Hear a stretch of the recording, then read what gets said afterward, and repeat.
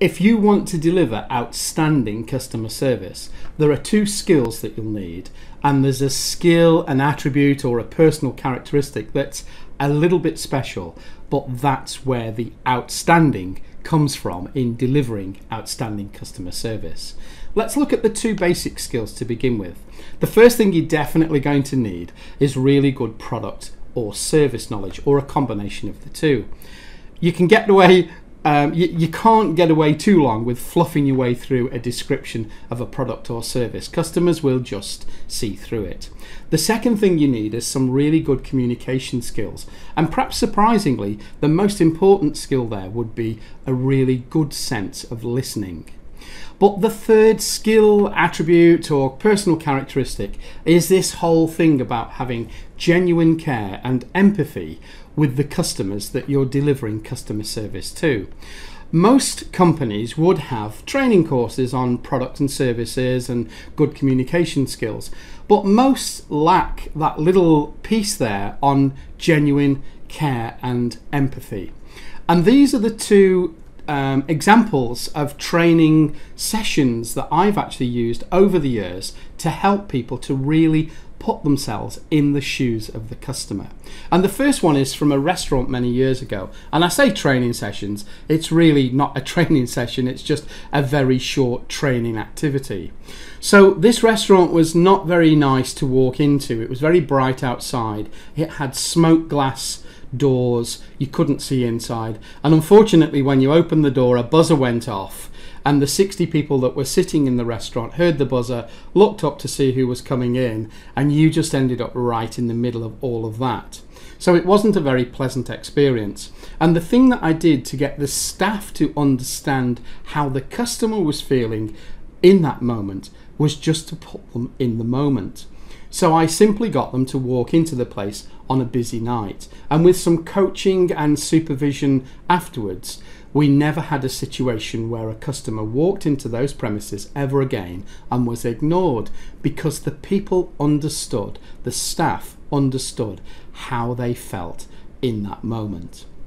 The second example that I've got is a little bit more up to date, and this involves a business that we run in Birwa, which is we make and deliver a whole range of pre-made meals. Now most people ring their orders in, and I can just tell you that people that are in their 90s are often not very comfortable on the phone. They just don't like using the phone. They perhaps the phone wasn't part of life that they've experienced most of their life. So I had a challenge before me, and I was trying to find a way of making the people in my office understand how the customers were feeling when they were ringing their orders in. So after a little bit of thought and brainstorming and those sorts of things, we came up with this solution. I actually asked the people in the office what phone calls would their partners make about product or services in their lives that they use. And the thing that came up was car tyres. They never ordered car tyres. It was always their partners that did that. So I actually got them to ring 3 different companies and ask for a replacement set of car tyres.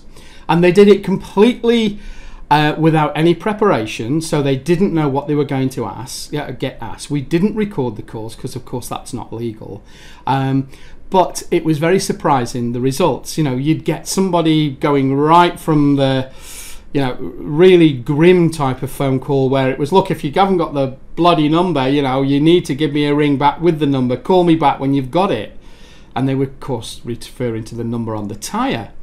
All the way through to people that were very gentle and say, okay, if you grab your phone, you'll find a number on the tyre wall, probably towards the top left, or, you know, they give them some sort of an indication of what to look for, take a photograph, bring it back to me, and once we've got that number, we can explore some options that might be suitable for you. And it transformed the way that they answered the phone to the customers that were ringing in from that point forward, because again, they completely understood how their approach could potentially make people feel.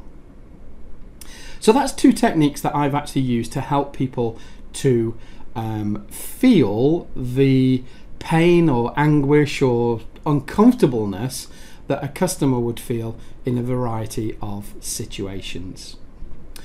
So just before I sign off, I was wondering whether I could ask you a question and whether you'd pop a comment or two below for me.